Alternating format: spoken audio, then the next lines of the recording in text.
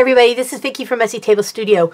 Just got off camera with Peg Robinson and we filmed a video today at 9, from 9 to 10:30, and I kind of cleaned up my desk, but I had a thought that when I did my pulls with the wet strength tissue paper, a lot of it was just color. So I decided to salvage my dignity and my pride by doing something with these. I don't know exactly what I'm going to stamp, but I have so many handmade stamps that I feel like I need to do something with them. So I've taken some stuff out. I cleaned this one off from when I stamped. Oh, where are they? I had some prints that turned out okay. Not great, but okay. Let's see, these two. Did this just, I put color on the jelly plate, took the imprint from this, and then stamped it on there.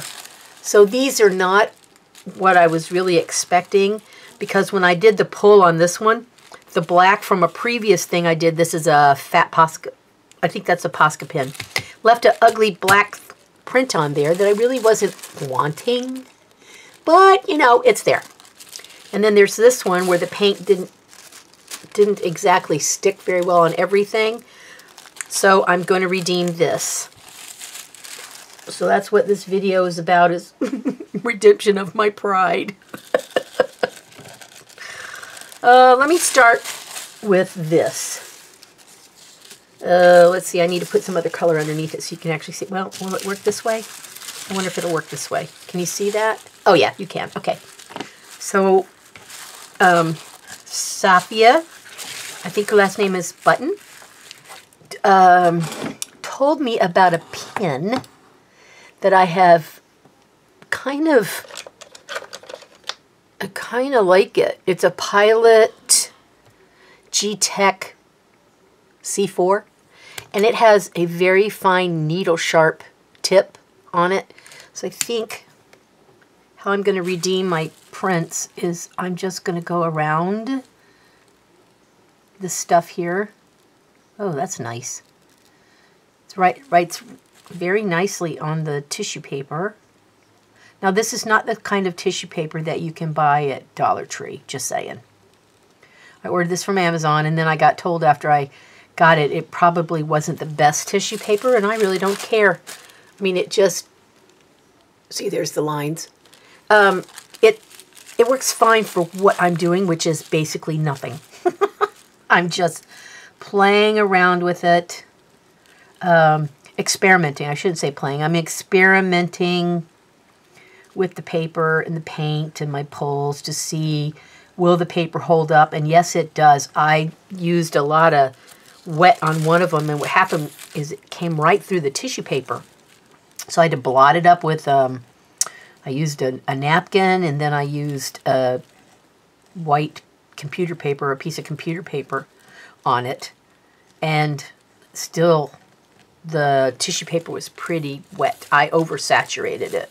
So I learned that it'll take certain kinds of water, I mean not certain kinds of water, a certain amount of moisture, and then after that it just kind of pops through the other side. It's just too wet for the tissue to absorb. But that's fine. I learned what this is capable of doing, and that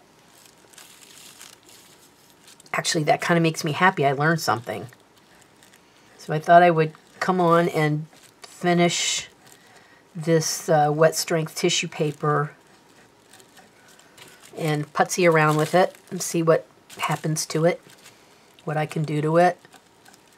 I might try to brush in some of the color in here. I could doodle on the leaves.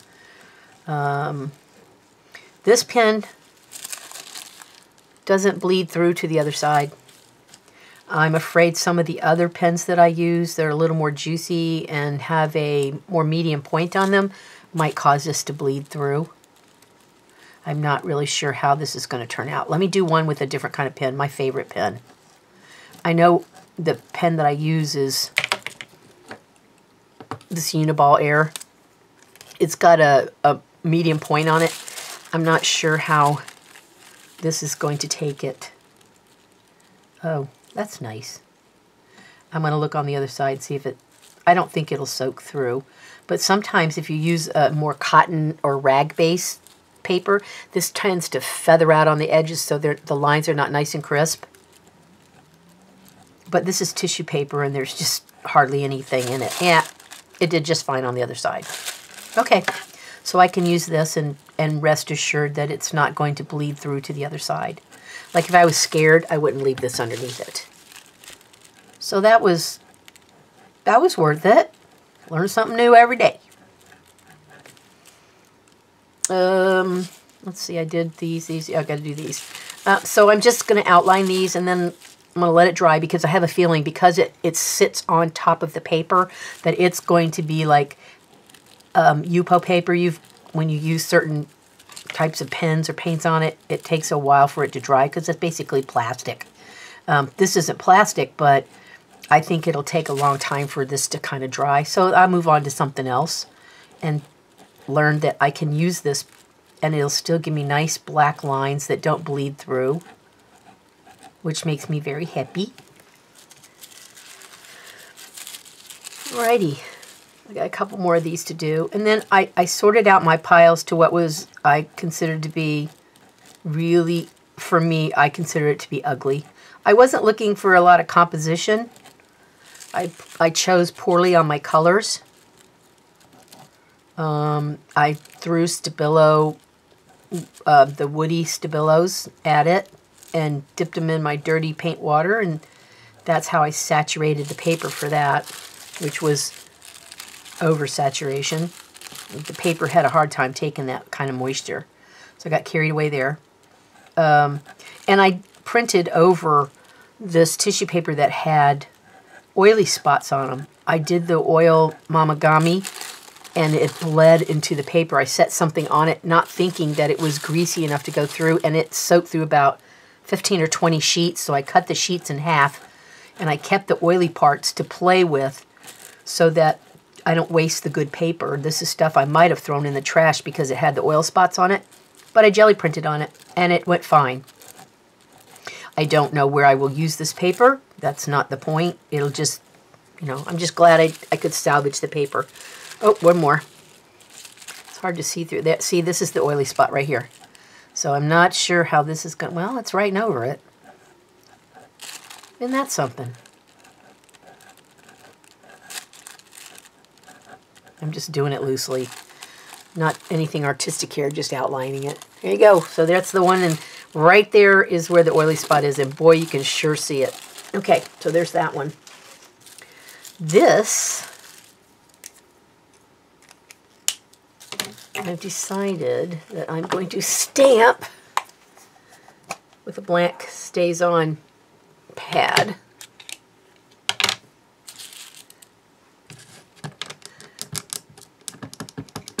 I wonder if I should use green.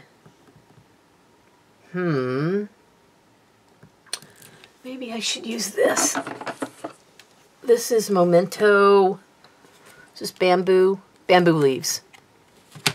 Okay, so I need to clean this off because I'm not going to use the black, and it's going to leave a weird, whoops, it's going to leave a weird print. This is this one. This is the bamboo. So let's try the bamboo green on green.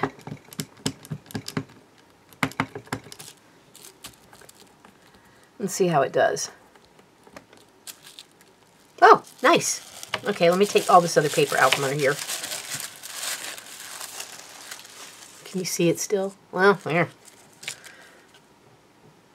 Wait, let me do this.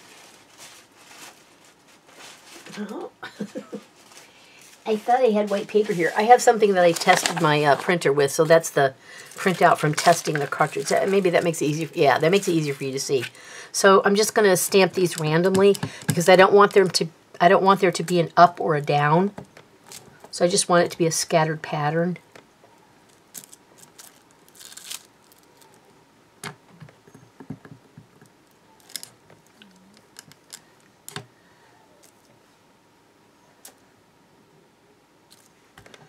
And I still want to print off because when I cut it, it'll look like, you know, I went beyond the edge. It'll look good that way.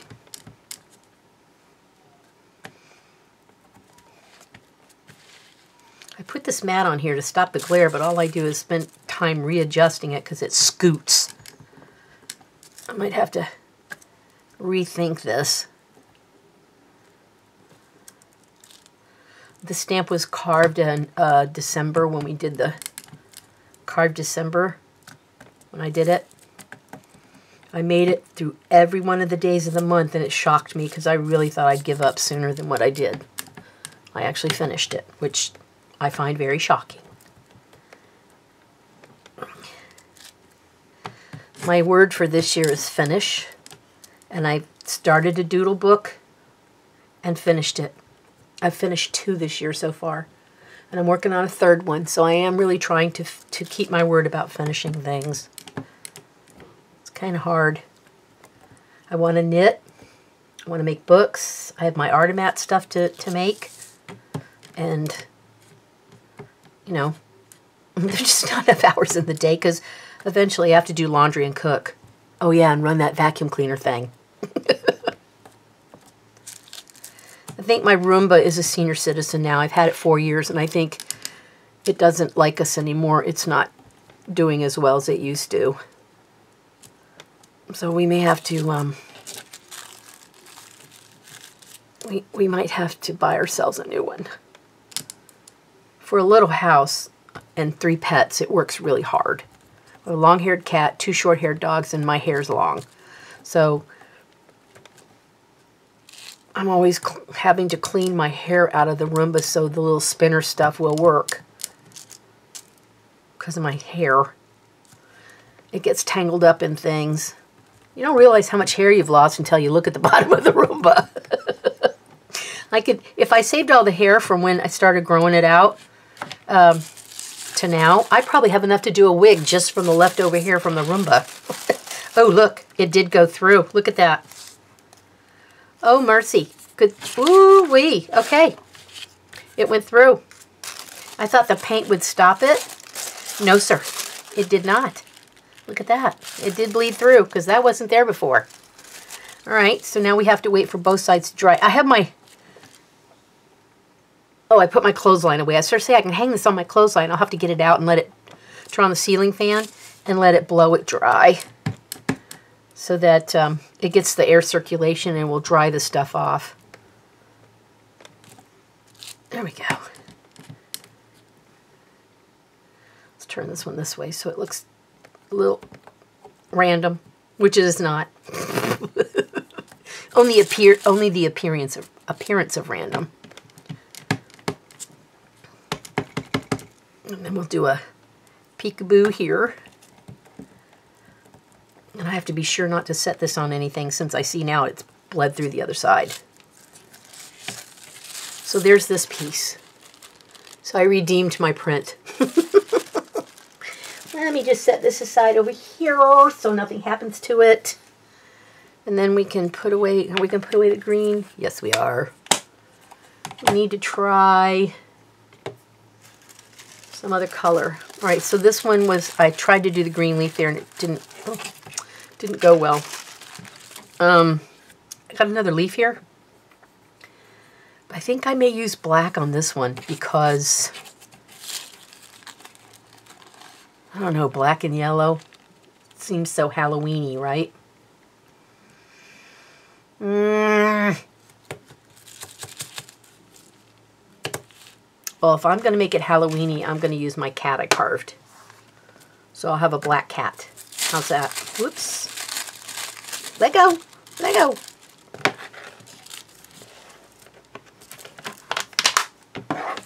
Okay. So now we're going to have Halloween-y paper. My little black cat. It's one of the easiest things I made during Carve December. Or is it December Carve? I can never remember which way it is. There he is. This pad is very sticky. Might be the stamp, I'm not really sure. I'm going to blame it on the stamp.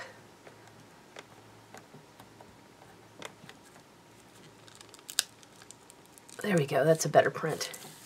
What do you think?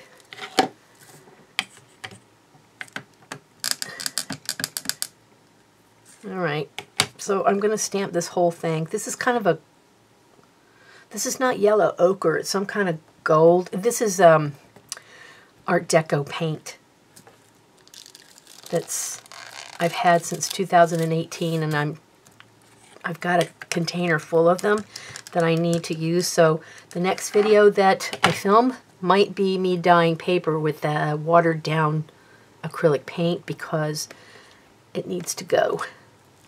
Some of it's very clumpy, some of it's starting to separate. I haven't smelled any of it yet. You know, when paint goes rancid, it's like smelling oil, cooking oil that goes rancid. You definitely know it's no good. One sniff, you're like, nope. Okay.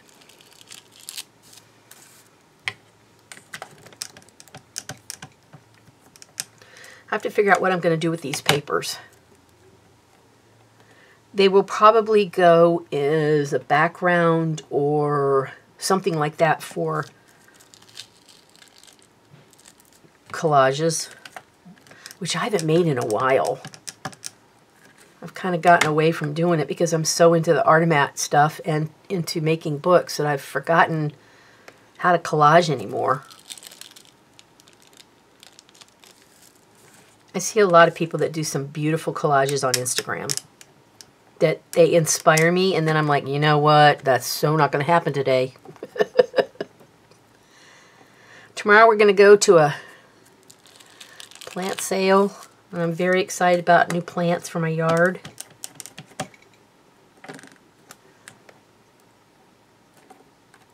Let's see if I got this down good.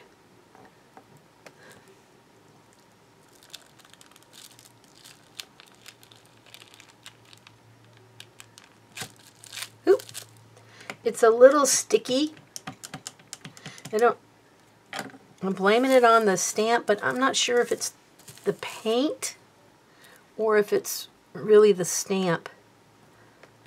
I'm not really sure.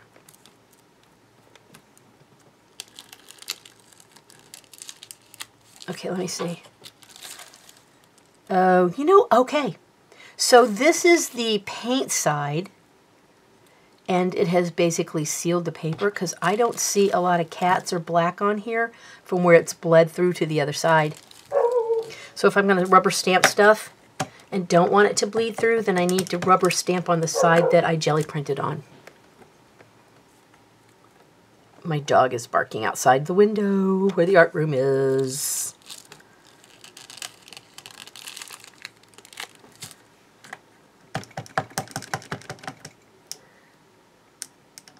I'm going to link the video that Peg and I did, the live for this morning, down below in the description box for this video. So if you want to see my adventures of jelly printing, it'll be in the video. And then Peg makes some really nice things with Tyvek where she melts it into shapes. She made a couple beads for a gathering she's doing this weekend. So there'll be all kinds of stuff. The video's an hour and a half long. This video won't be an hour and a half long. I don't have it in me, and there's not enough coffee in me today to go that long. I'm going to clean up my studio, and I'm going to sit down and cast on a new pair of socks. Because the old, well, actually what I'm going to do first is close the toe on the original pair I started back in the middle of March. And then I'm going to start a new pair for Becky McCauley. I've never knit socks specifically for somebody who doesn't wear the same size shoe as me, or whose legs aren't as fat as mine are. So I told her she's going to be a guinea pig. Now, I've given away other socks to people whose legs are a little skinny, so I did try to tighten it up a little bit. I just changed the needle size that I was using. So I want to finish one pair before I start the other, because this gets you into all kinds of problems when you don't finish stuff you start.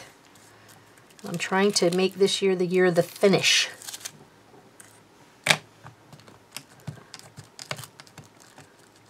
So here's my Black Cat yellow gold. I think like a golden yellow.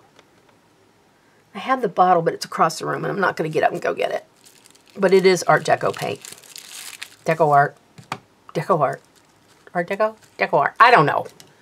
You know. You know what I mean?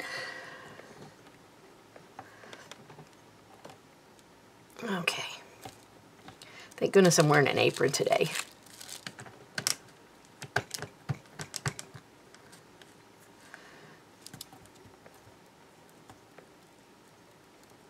I'm looking around for other stamps. I might have to find me some other stamps to stamp on this.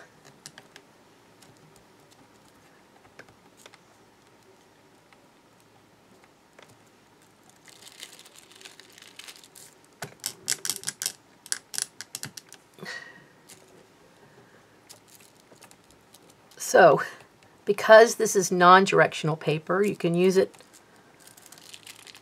and not worry about whether the cat is right side up, upside down. It makes no difference.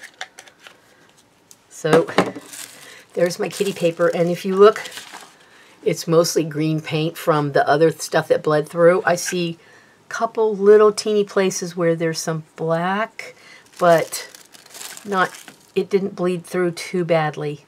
It might have been from this right here. I don't know. Well, it's not coming off on my hand, so I don't know. But it didn't bleed through like the green did. So there's the Black Cat that I stamped, carved onto paper. All right, so I'm going to stamp some more, and what I will do is I will watch TV, and I will fast forward you through the stamping and give you samples of what I do with the rest of the paper.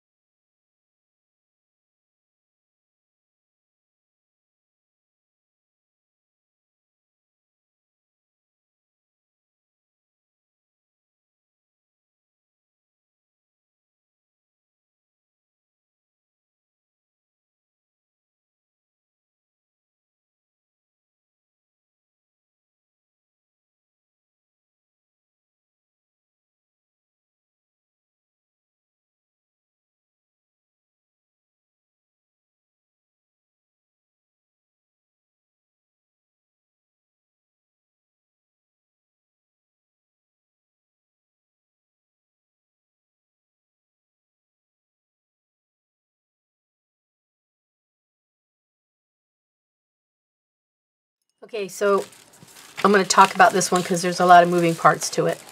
This is my throw together flower pot thing. So I can't remember how many years ago I carved this, but I carved a flower pot so that I could mix and match what I put in it. So I'm going to stamp flower pots in the corner of these little green splotches of color and make them go all different directions. Let's see, let's do this one this way.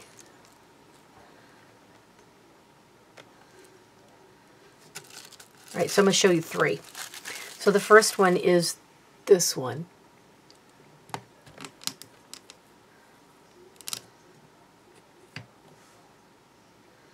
And it goes in the pot like this. Ordinarily I would do 2 colors, but not today. So here's what it looks like when it's stamped. All right, you see the big gap in there? I was prepared for the gap, and I have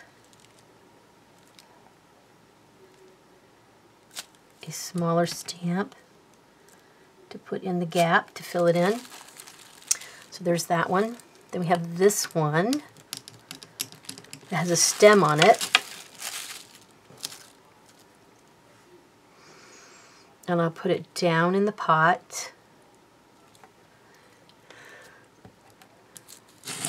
Scoot this up so you can see better. There's that one.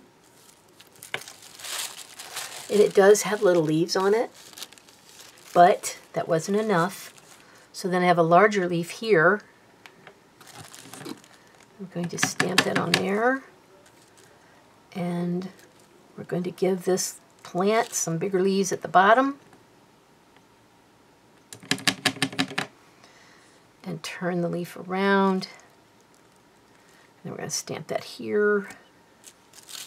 And I don't think there's quite enough bushiness at the top. So I'm going to take this one and just put another one right here. Whoop, it's slipped. So now this is filled in, and there's that one. Then I have this one. I did one pot and about 3 or 4 different arrangements of what I'd want in the pot. So here's this.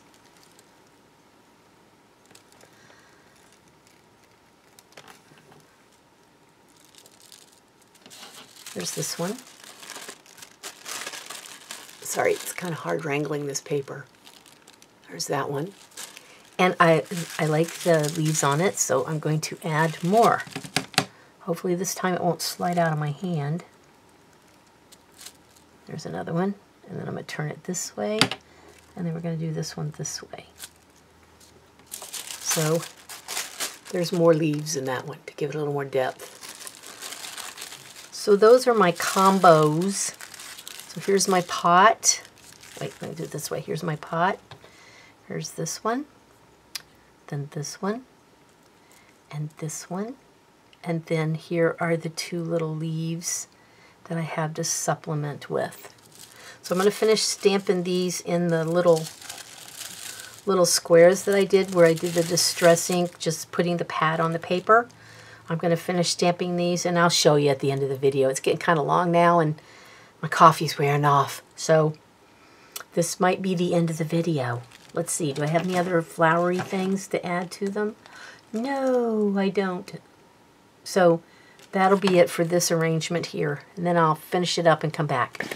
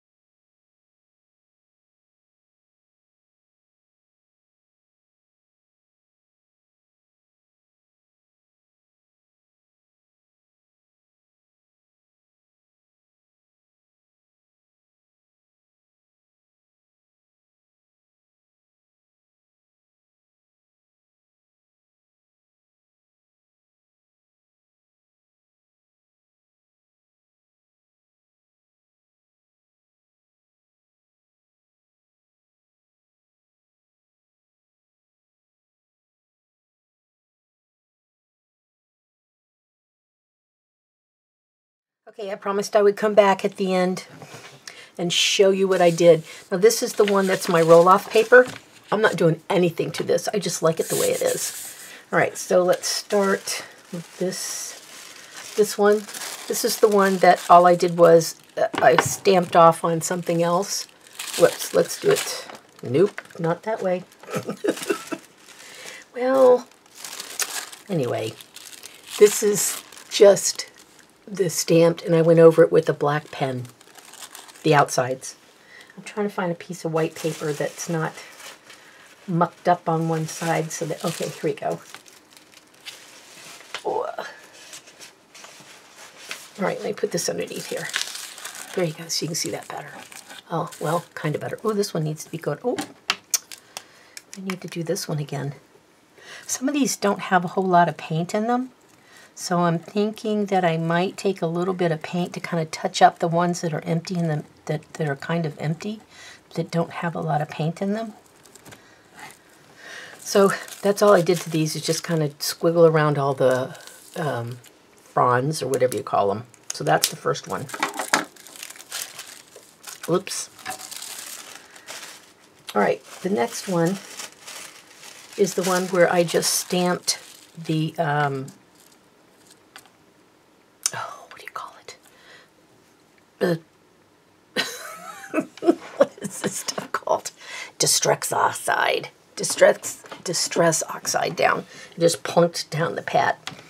So then I took the stamps that I had carved from Carved December, and I decided that they needed some way to accentuate the pots, the flowers in the pot. So all I did was I took this pen and just did around where the paint was to make it its own little picture. So if I ever need a picture inserted as a background, what I can do is just cut around each one of these little squares and save them for putting down where you can't, on a piece of paper, and then it'll kind of blend into the background. So there's that one. This one I'm not as quite happy with the results. I wanted print, and it didn't, I don't think it went very well. I have this giant block that I like to use that has the alphabet on it. So I stamped it, but I had to stamp it on the same side where I painted. And it didn't, I don't know, just didn't go the way I thought it was going to. I still will use it though. The next one is a Simic writing over just the pea green kind of paint. And this could be torn off in pieces, or you can use this for a whole page. And then put another piece of this tissue paper on top of it, and then put other stuff in the foreground. This one, I did the same thing as I did to the other one, except for I used a darker pen. I think this is a Posca pen around each one of these to make them darker. It's like giant bugs. All right, so what I decided is I'm not doing anything to these guys here. I'm going to leave them the way they are. I like them. This one I'm not changing. This is just the white and green kind of roll off, and it has, you can sort of see where the stamp is. It didn't show up very well, but I can see it better in person.